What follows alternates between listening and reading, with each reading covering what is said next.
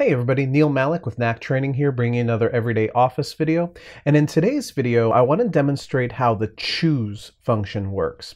If you notice the tabs down in the bottom left-hand corner of my screen, you'll notice the next video I'm going to record is about ifs, and the one after that is about switch. These are two functions that are new in Office 365, where choose has been around for a little while. They each work very similarly, but they allow for different types of situations.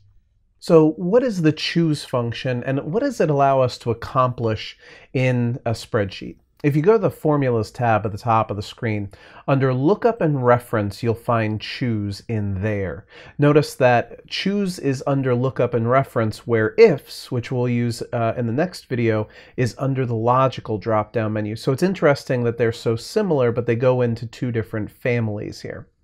Choose, as you can see here, asks you for the index number and gives you different values back in return. So the basic concept here is that if you are able to give it a number value, 1, 2, 3, 4, 5, it will give you back the value in that position.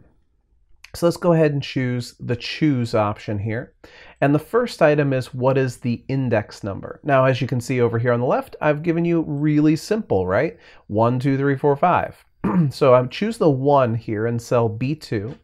And for value number 1, what happens when I give it a 1? Well, as you can see here, what I'm trying to go for is the ordinal. So here, what I can do is I can say, if you give me the number 1, I can give you back, quotation marks, 1st, close quotation marks.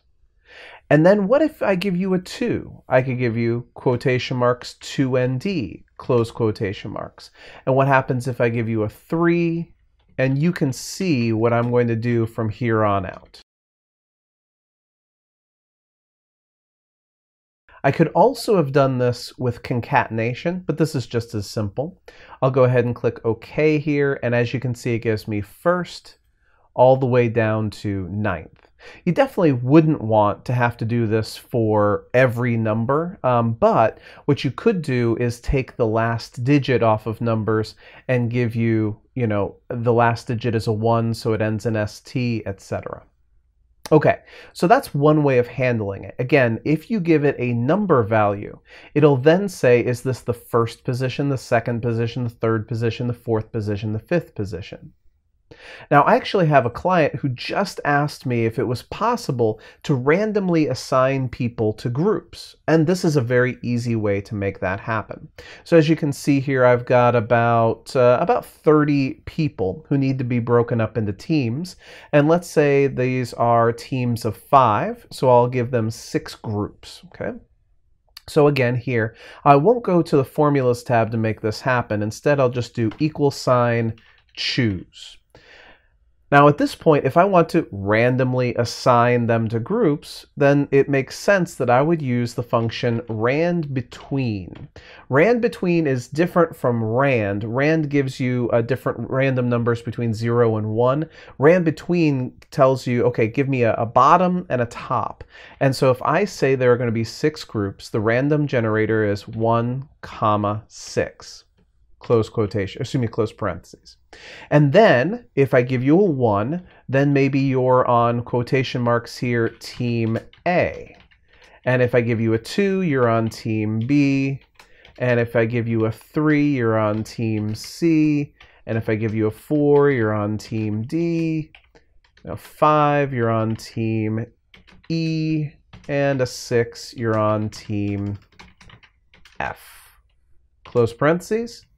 And as you can see there, I can now autofill this down, and I see that Robin has been assigned to Team D, and Jimena has been assigned to Team A.